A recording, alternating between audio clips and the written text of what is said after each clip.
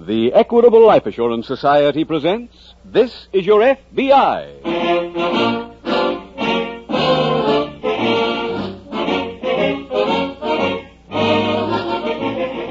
This is Your F.B.I., the official broadcast from the files of the Federal Bureau of Investigation. Presented transcribed as a public service by the Equitable Life Assurance Society of the United States and the Equitable Society's representative in your community.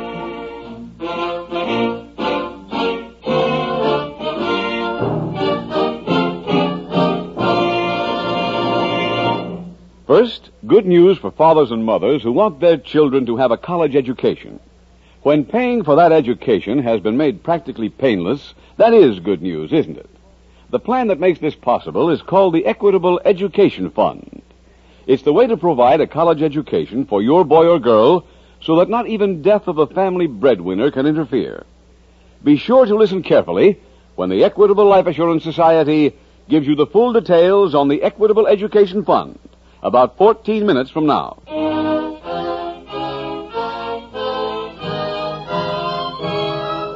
Tonight, the subject of our FBI file, armed robbery. Its title, The Curious Fisherman.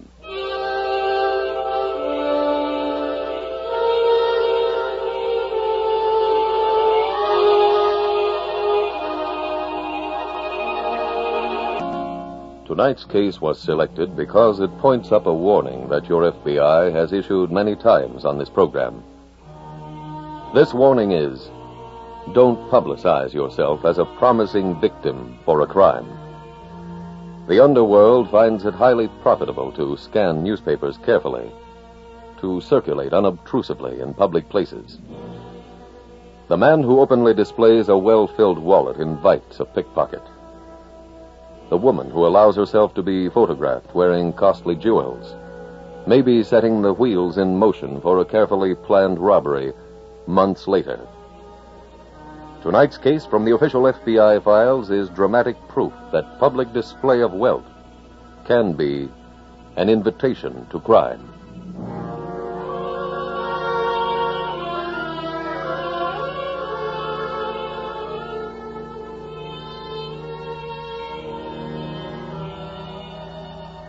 Tonight's FBI file opens on a small fishing boat tied to a pier on the outskirts of a western city. The hot noon sun burns down on a leather-skinned man as he approaches a young girl mopping the deck.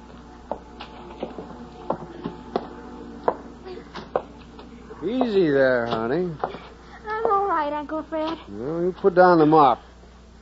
You keep working like that, you know what'll happen? No. You'll wear yourself down. Your mother will never let you spend another vacation on the Blue Queen. But she has to. Why? I stopped biting my nails. The way I heard it, that just took care of this vacation. Oh, but I won't bite him again next year. You're all right. Now can I finish swabbing the deck? You better get some lunch first. What should I make? Well, now, let's see. Should we have oysters Rockefeller or juicy steak? Or... Should I open a can of beans or hash? Now, I'll have to do some deep thinking about that. Uncle Fred, some customers. Huh? Those folks on the pier, they're heading this way. Well, not dressed much for fishing. Your party yesterday wasn't either. Well, I'll talk to them, honey. You run inside and cook up some hash.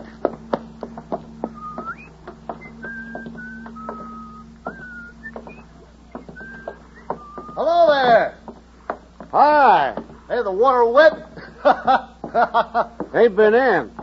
Well, me and the missus and my friend here, we like to do some fishing. You come to the right place. Oh, that's fine. We want to go out tomorrow. I'm for hire. He's for hire. How about it, Martha? Looks like a nice boat. The Blue Queen's a right nice boat, ma'am. Floyd, you game for fishing tomorrow? Sure. Well, we got to make certain we all be free tomorrow. You see, we're on a vacation and never so busy as when you're taking a rest. Lots of folks like that. Yeah, say, have you got a camera? Nope. Well, suppose we catch one of those big babies. You know, the folks back home, they'd want to see a picture before they'd believe that we really caught one. I'll pick one up. Just you three going? Yeah. It'll be $50 for the day. I supply everything. Just say the time and I'll be ready. Well, how's 9 o'clock? Earlier, if you like. Earlier? No, let's wait until the fish are up, too. Now, see you at 9, Captain, and bring plenty of bait. You know, we might catch a whale.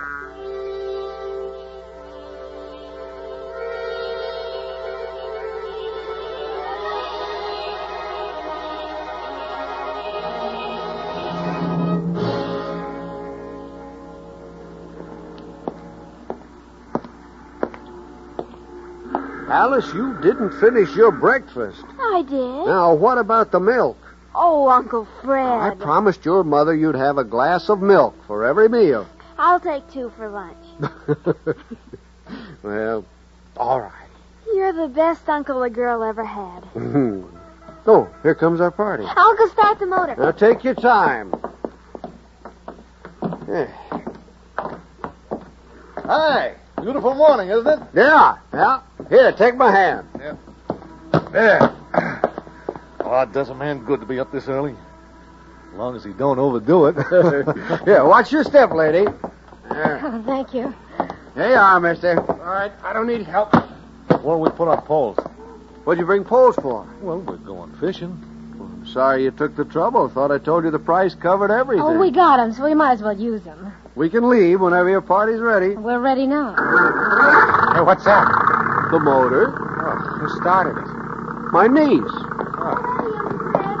All right, get her ashore, huh? Ashore? She's my crew. Not this trip. Look, Floyd, forget it. She won't make any difference. Leo is right. Why don't you want her to come along? Well, I don't like kids. All right, mister, I'll go. Alice, you stay here. It's her or us. I'll take her. Uncle Fred, it's $50. Take them, I don't care. I pick out my own crew. Go ahead. I don't feel like fishing today anyway. I'll meet you when you come in. Now can we get started? Yeah, sure, dear. All right, Skipper. Over the bounding main.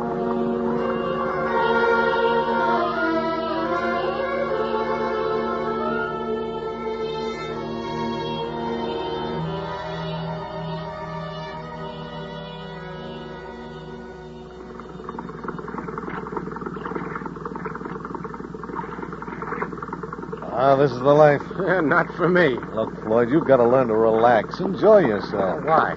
Leo, something's gone wrong. I don't see the Mary It's Ann. early yet. It's 5 o'clock. Leo, are you sure you got the right information? Why, of course, dear. You know I never make a mistake. Go back there. Answer him. Yeah, Skipper? You need more bait? No, not yet. Hey, I think that's it. Yeah? Wait till I read the name. There can't be too many yachts around here. There's enough. It's the Mary Ann. I told you we'd meet her out here, didn't I? All right, look. Get ready to go into your act. Okay, move that chair so I can lay down. Now, you comfortable, dear? Fine. All right, start groaning. Oh. Hey, Skipper! Skipper! Yeah? Come here, quick! What's the trouble? Well, my wife, she's taken sick. Will you get us out to that yacht? Maybe there's a doctor aboard. We'd be better off turning back. But I got first aid stuff aboard. Oh, please, will you? She's very sick. Head for the yacht.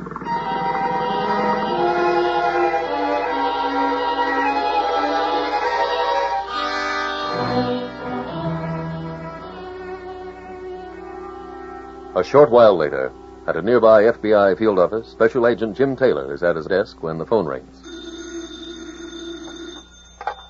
Taylor speaking.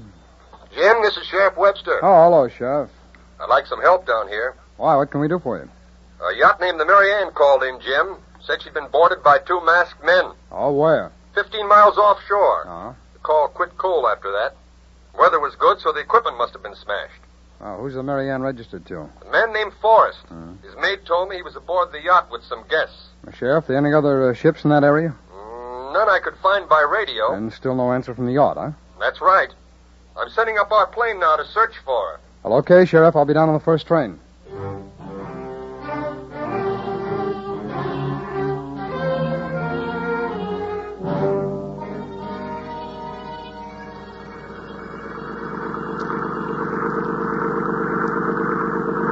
This sure is a beautiful ring. Let's see it. Oh, just keep steering. You can see it at the Hey, hotel. Floyd, take the wheel. I can't. I'm cleaning my gun. Got wet. Hey, look, there's the pier. think I'll keep this ring. Hey, Leo, swing over. You're going to hit the pier. Hang on. Leo! Oh, stop the boat. Oh.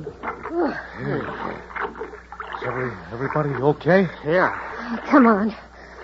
Floyd, grab the pier. Hold it. Yeah. Uncle Fred? Uncle Fred? Kid. Uh-huh. Leo, answer. Hey, what'll I say? Never mind. Your uncle's in the cabin. Why? Isn't he going to tie up? Ask him. It's his boat. Uncle Fred? Uncle Fred! Come on aboard. Floyd, take care of her.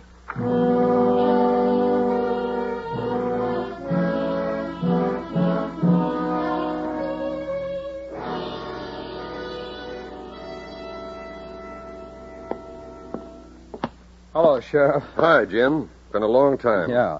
Anything come in yet on the yacht? Our plane located her and landed alongside. Good. We were right about the radio equipment being smashed. Oh? The bandits took care of that first. How much they steal, Sheriff? $20,000 in jewelry. Wow. We didn't get descriptions on either of the men, Jim. But we got a good one of the getaway boat. Oh? She's a fishing craft named the Blue Queen. About a 35-footer, painted blue with a white star astern. Where's she registered from? Here. I know her owner. His name's Barrow. She's usually at her dock by now, but I checked. And the pier's empty. Couldn't the victims give you any description of the men? Just that one was fat. They wore masks made of an off-white silk. And there was another man and woman in on the job. They stayed aboard the fishing boat. Oh? The fishing boat pulled up alongside the Mary Ann. One of the men yelled up that they had a sick woman aboard. They asked for first aid equipment and were invited to come up a rope ladder and get it. So the woman was in on the job, huh? Now, how about the man who stayed aboard the fishing boat? No description on him either. Well, maybe that was Barrow. I doubt it, Jim. I've known Fred a long time. He wouldn't be mixed up in anything illegal. Besides, this was no amateur job. No, it certainly doesn't sound like one. One of the women aboard the Mary Ann said the fat bandit told her to hand over a diamond pendant and a ruby bracelet set. Well, that's understandable. But she wasn't wearing them, Jim. She said she didn't have anything like that. But the bandit told her he saw her wearing them in some picture. In a movie, you mean? No, a newspaper picture. Oh, I see. So I've arranged for us to use the launch. Want to see if we can locate the Blue Queen? You mean at night, Sheriff? Weatherman says the moon will stay this bright. Well, okay, let's give it a try.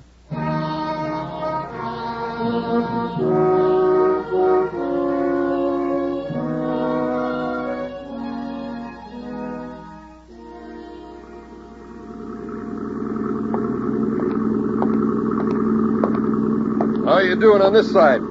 All good, Sheriff. We can't stay out much longer. Gas running low? Mm-hmm. You know, that moon's not as much help as we figured. I can't take much more of that reflection. It's pretty rough. We may have to wait till morning. Afraid so. Sheriff? Hmm? Look over that way. Where? Up there to the left. Oh, something there. Yeah. Hard on the port side. It sure looks like a boat. Uh-huh. It is. Yeah. Jim, there's the white star on the stern. Yeah, that must be the Blue Queen, all right. Nobody's on deck. She looked like she's drifting free. Cut your motor and hook us fast. Hang on. Okay. There doesn't seem to be any life aboard. Yo there, Blue Queen. Anybody aboard? Cover me, Sheriff, huh? Okay, Jim, go ahead. Sheriff, come on over. Well, let's see if there's anything in the cabin here. Come on. Wait a minute, Sheriff. Look over there, little girl. Oh, it's Barrow's niece. No, is she usually aboard? Summers. Let's have you light a minute, huh? Sure. Oh, kid's got a bad head wound. Uh-huh. How about moving over to the launch? Yeah, well, let's cover the rest of the boat first, quickly. Okay. Poor kid. What's that on the deck there? Scraps of material. Looks like silk. It's white. It could be the masks. Uh-huh. Looks like parts of a shirt. Yeah. I don't get this. Where is everybody? Maybe in the cabin. I doubt it. Didn't you say they were armed? That was the report. Well, if they were aboard, they'd have heard us approaching. That's so. Wait a minute. Hold it. Hmm? I thought I heard something. From the cabin? Yeah. Wait here, Sheriff. Okay.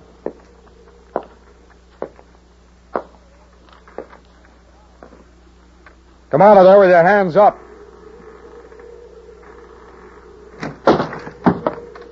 Sheriff, come here. Who is this? Barrow. No pulse, no heartbeat. Well, Sheriff, we're working on a murder now.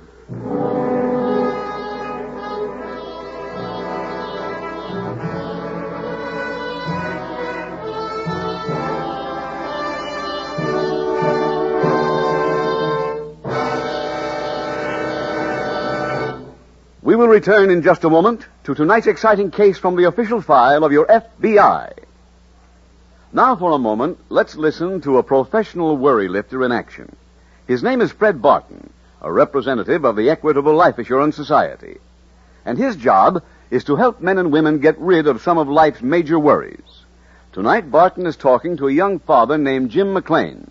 What worries me, Mr. Barton, is when my kids are both in college together. Boy, will I take a beating financially. Well, you don't need to take a beating, Mr. McLean. Not if you start an Equitable Education Fund.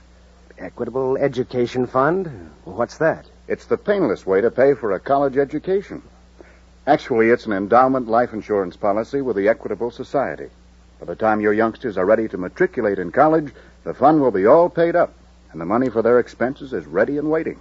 Well, like paying for it on the installment plan, only doing it in advance. That's it exactly. Installments are the sound way to finance any major family expense, like buying a house, a car, or household equipment.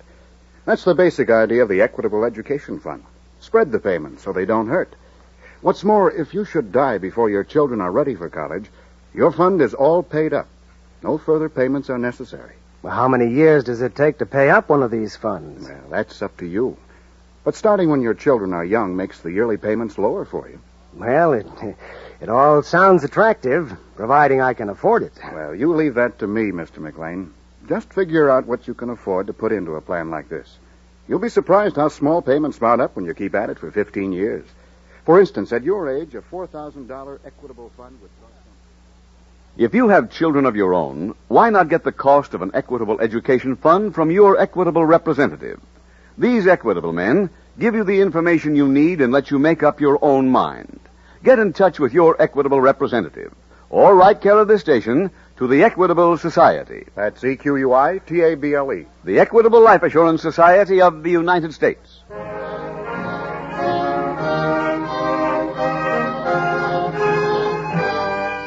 And now back to the FBI file, The Curious Fisherman.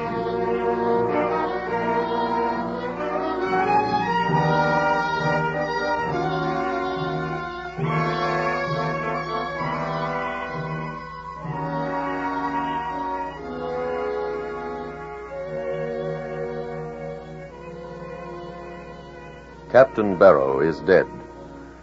Murdered by criminals he accepted as ordinary fishermen. Naturally, a man in his position cannot be expected to ask every prospective customer to identify himself. The fact remains, however, that people whose business it is to deal with strangers should be constantly on their guard. Tonight's skipper might have been more cautious. The men's refusal to have a girl on board, their obvious ignorance of fishing know-how, should have struck him as extremely suspicious. Your FBI files abound in cases similar to this. Cases in which the victim's readiness to accept strangers at their face value has contributed to his own undoing.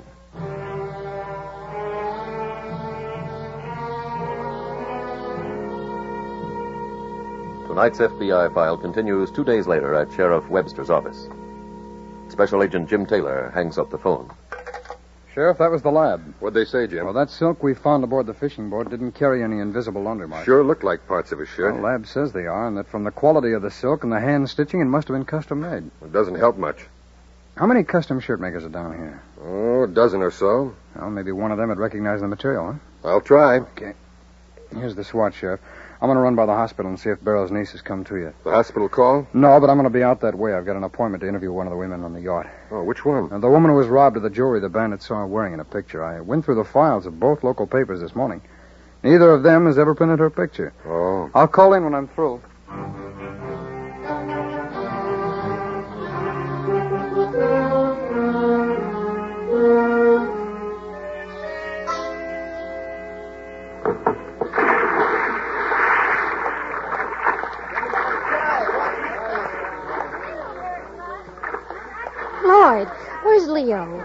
Oh, I don't know. Stop ogling those dames in the pool and answer me. He went to see the fence. What did he do with my ring? Huh? The one I liked. Oh, he took it. What for? To sell. After I told him not to? Uh-huh. Well, just wait till I see him. I'll straighten him out. Oh, don't tell me. Tell him. I will. There's your chance. Oh. Hey, wait till you hear the deal I made for us. Leo, did you sell that ring? Yes, honey. Don't honey me. I told you I wanted Look, it. honey, the cops are going to be looking for all that stuff. If they found it on you, then I'd go to jail. That's not a bad idea. How much you get? $11,000. It was worth more. Well, that's all he'd pay, so I took it. You got the cash? No, we collect day after tomorrow. Where? In the lobby. We collect and then we rest. Not too long. Huh? I got another job all laid out for next week.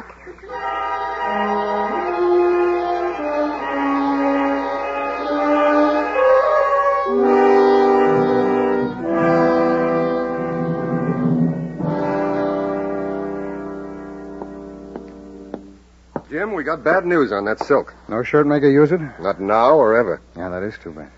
How'd you make out with your interview?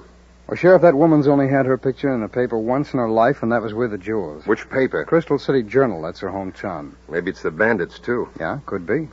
How long ago was the picture printed? Last year. I called and had our lab ship a sample of the silk to our resident agent at Crystal City. There must be plenty of shirt makers there. Well, I just hope not too many use this material. How soon can we have an answer? Well, the sample went out airmail last night, so it's in Crystal City this morning. Fine. Hey, tell me, you have to stick around here? No, why? Well, the little girl's doctor told me that if we came by the hospital this morning, we could see her. Maybe she can give us a description on the bandits. Now, let's take along the jewel theft album and find out.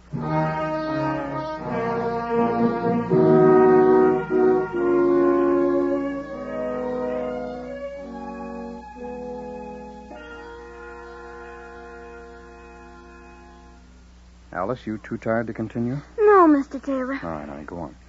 Well, then when I went aboard to see Uncle Fred, one of the men hit me. Which one? The strong one. You're not going to let him get away, are you? Oh, sure, try not to. I'll help you. Good girl. The doctor said I can get up tomorrow. Oh, that's fine. Alice, you want to go through these pictures again? It's no use. They're not in here. Can't Uncle Fred tell you what they looked like?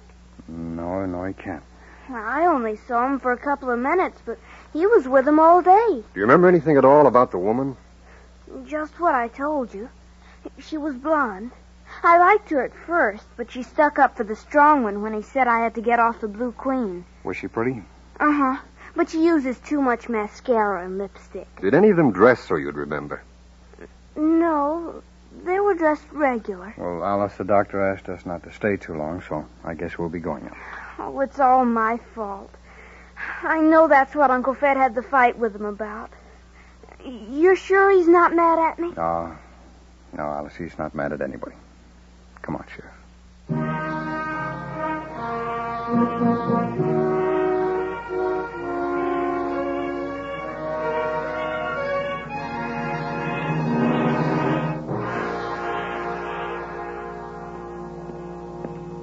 Sheriff, I just heard from Crystal City. What'd they say, Jim? Well, a shirt maker there used that silk last year and then discontinued it. He supplied the names of 6 men who got shirts from that bull. Now, 5 of them are legitimate people still living there. Who's number 6? He's a man named Leo Spencer. His shirts were delivered to his hotel. The register showed that Spencer and his wife stayed in Crystal City for about a month, and they were there when the victim's picture was published. Sounds like he's our man. Where's he from? Well, that's where we run out of gas.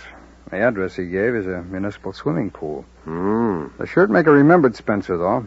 He said he's kind of short, very heavy. The fat bandit. Yeah, looks like it. Well, he ordered 2 dozen of those shirts at $30 each. Washington got any record on Spencer? No, I called that in when Crystal City reported in. Then we're still without a lead and running out of time. Yeah. By now, the thieves might have had the stones reset. That's right. That'd give Mr. Spencer, or whoever he is, enough to get some new shirts. Wait a minute, Sheriff. New shirts. He shouldn't need any new ones. Hmm? Well, he just got 2 dozen last year. Now, silk shirts don't wear out that fast. Say, that's so. Well, if we're right so far, we might still have a chance.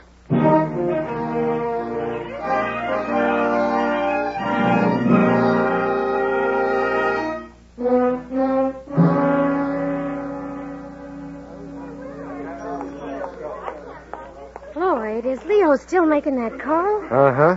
That fence must be in Europe. I hope he ain't.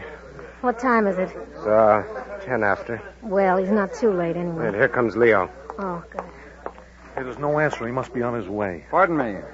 Yeah, Is your name Leo Mason? that's right. Leo, is this him? No. I'm a special agent of the F.B.I. Here are my credentials. Well, what do you want from me? Information. Are these the two people who worked on that fishing boat with you? Leo, I got to Just run. a minute there. Huh? Who's he signaling to? Well, how should I know? The kid. That's them, Mr. Taylor. All three of them. Thank you, Wallace. Why, you little... None of that. I've got him, Jim. Okay, Sheriff. Now let's take him in.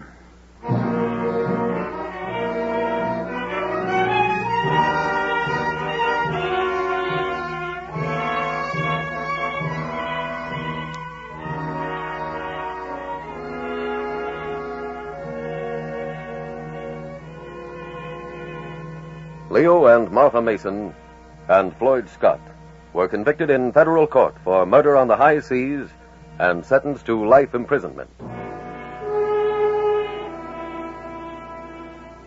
Special Agent Taylor and Sheriff Webster arrived at the correct hotel because a certain laundry recognized the odd swatch of silk.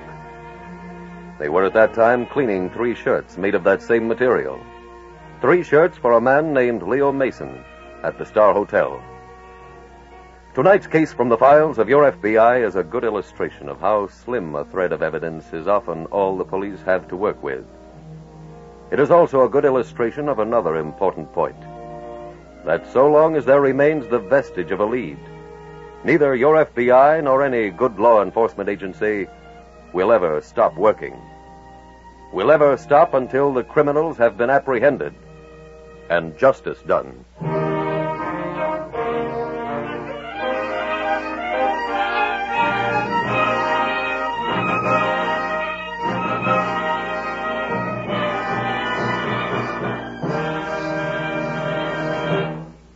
Now a quick review of the advantages of an equitable education fund. First, it's the painless way to pay for a college education. You spread the cost over many years instead of taking a beating in 4. Second, it's sure. From the moment you start, you're certain your children will get the kind of education you want them to have, regardless of what happens to you. So why delay? Ask your equitable representative for full information on an equitable education fund. Or write care of this station to the Equitable Life Assurance Society.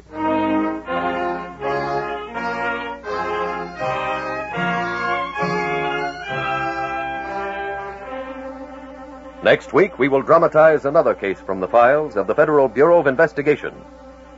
Its subject, subversive activities. Its title, The Interrupted Journey.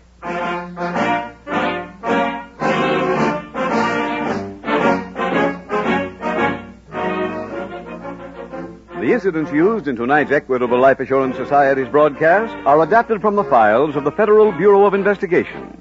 However, all names used are fictitious, and any similarity thereof to the names of places or persons, living or dead, is accidental. Tonight, the music was composed and conducted by Frederick Steiner. The author was Jerry D. Lewis. Your narrator was William Woodson, and Special Agent Taylor was played by Stacy Harris. Others in the cast were Sheldon Leonard, Paul Richards, John T. Smith, Naomi Stevens, Tom Tully, and Ann Whitfield. This Is Your F.B.I., a Jerry Devine production, was directed by Sid Goodwin. This is Larry Keating speaking for the Equitable Life Assurance Society of the United States and the Equitable Society's representative in your community, and inviting you to tune in again next week at this same time when the Equitable Life Assurance Society will bring you another thrilling transcribed story from the files of the Federal Bureau of Investigation. The Interrupted Journey on This Is Your F.B.I. Stay tuned for A Life in Your Hands starring Lee Bowman, which follows immediately. This program came to you from Hollywood.